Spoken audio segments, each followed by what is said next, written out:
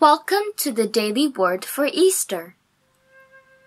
Today's reading is taken from the book of Acts, chapter 19, verses 1 to 8. While Apollos was in Corinth, Paul passed through the inland regions and came to Ephesus, where he found some disciples. He said to them, "Did you receive the Holy Spirit when you became believers?" They replied, "No, we have not even heard that there is a Holy Spirit." Then he said, "Into what then were you baptized?" They answered, "Into John's baptism." Paul said, "John baptized with the baptism of repentance, telling the people to believe in the one who was to come after him, that is, in Jesus."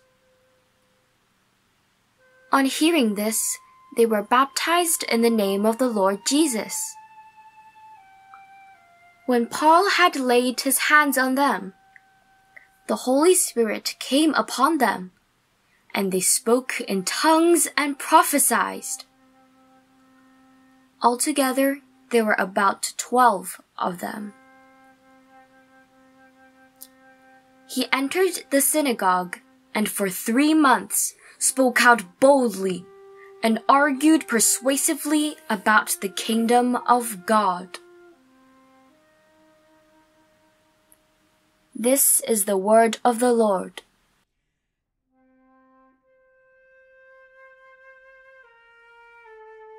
Into what then were you baptized? Once again, Paul returned to Ephesus.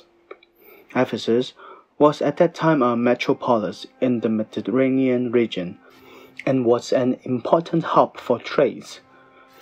There were exchanges of different cultures and beliefs, military and political competitions, as well as endless thirst for desires and sexuality.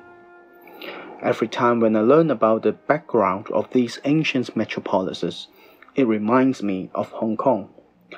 Like Ephesus, Hong Kong is a world-renowned financial center, with mergers of Chinese and Western cultures and overthrowing material desires.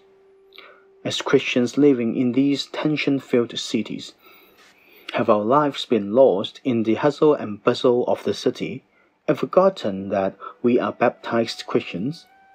Or would it be true that we are actually not knowing what baptism means to us? To put it simply, baptism is the sacrament of initiation of bringing us into Christ.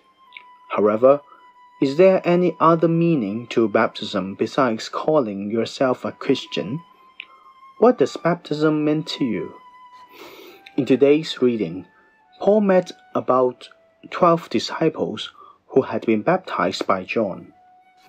To Paul's surprise, they had never heard of the Holy Spirit, so Paul explained to them, and then baptized them in Jesus' name, laid hands on them for the coming of the Holy Spirit, so that they could receive the gifts of the Holy Spirit. Brothers and sisters, through baptism, we are given strength and power to stand firm against all sorts of worldly temptations that have been sidetracking us to spend time, energy, and money to worship idols than God. But God, who loves us, would continue to call us back to Him. Even though we are living in this world, we can always overcome the temptation and hardship in front of us with eternal hope. By the graces of God given through the Holy Spirit, our lives will be transcend and be able to bear fruits and to glorify our Father's holy name. This is the life-changing baptism of water and Holy Spirit. Let us have a time of reflection. Have you received the baptism of Jesus Christ? Have you discovered what spiritual gifts be bestowed on you through baptism?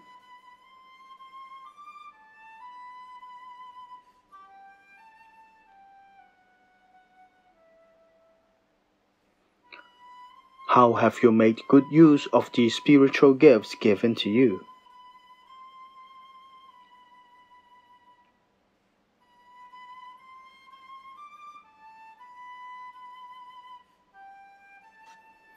How would you want the Holy Spirit to help you so that you can have more fruitful life?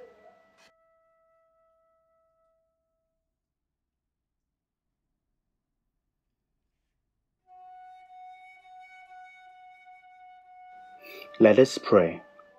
Almighty God, thank you for including us in your redemption plan and lead us the way of sanctification. May the Holy Spirit remind us that we are a chosen race, a royal priesthood, a holy nation, God's own people.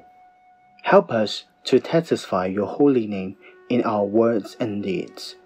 Through Christ our Lord. Amen.